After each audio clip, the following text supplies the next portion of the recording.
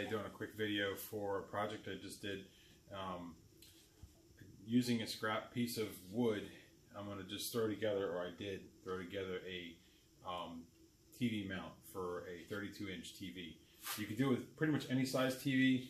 I'll show you here in a second, but you always want to, when you go to cut a mount, you always want to cut with the grain. You don't want to turn the wood sideways and cut this way, because it'll weaken the sides and they can snap off. So basically what I did is, this is the mount I cut, and the reason I did this is I want to hang this in the wall in my gym, and I want to have a place where I can stick the remote so it's up on the wall, so I don't have to hunt for a remote. So, scrap piece of wood, and what I did was, if you look at the wood, you can see it's angled and cut, and the piece that's cut out of here is screwed to the back of the TV. Countersink the holes. Every TV's got 4 holes on the back of it, so you can mount with a regular mount. You know, you go to the store and you can probably buy a mount for 20 bucks. I had the wood laying around. So now with this mount, the reason why it's cut this way, when it faces the TV, you want it angled either a 30-degree or a 45-degree angle. So when it's actually going to go in place, it slides down into the groove, okay? And it will lean against that angle. On top of that, this is actually tapered about a 1/4 inch inward from there to there. So it actually is shaped like this. So it'll easily drop right in. So now you imagine this is the wall, so it's going to go right against the wall. I'm going to mount this right to the wall. Very simple. You know, it took me all of maybe 5 minutes to cut this piece of wood out. I ran a piece of 220 sandpaper around it. I can paint it to match the wall or whatever I want.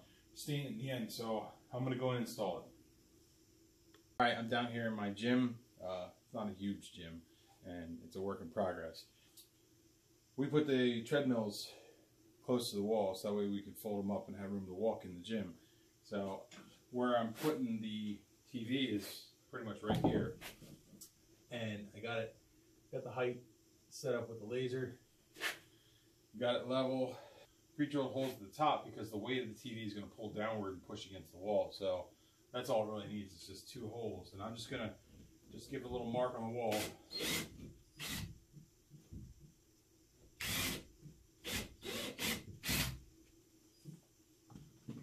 Take it down. Change my bit.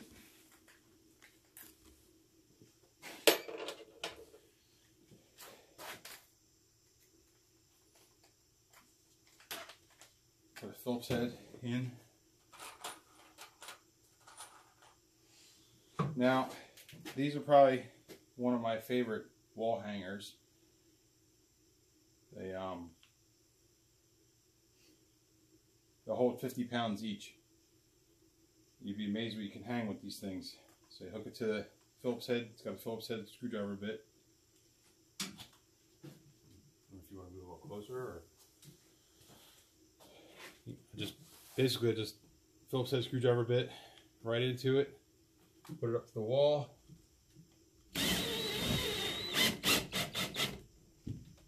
It's in nice and flush.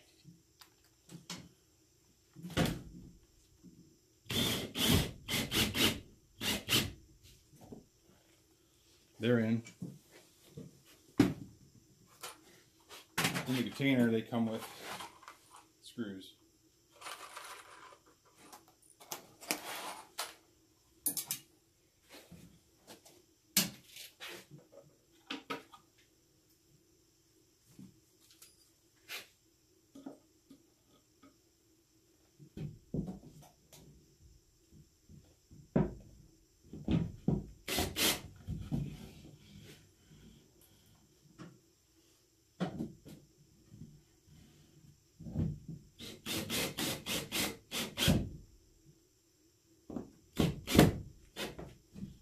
It's on there.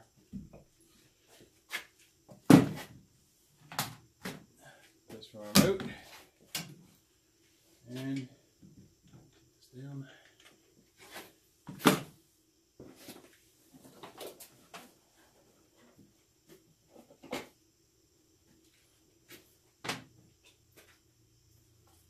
taking the legs off the TV.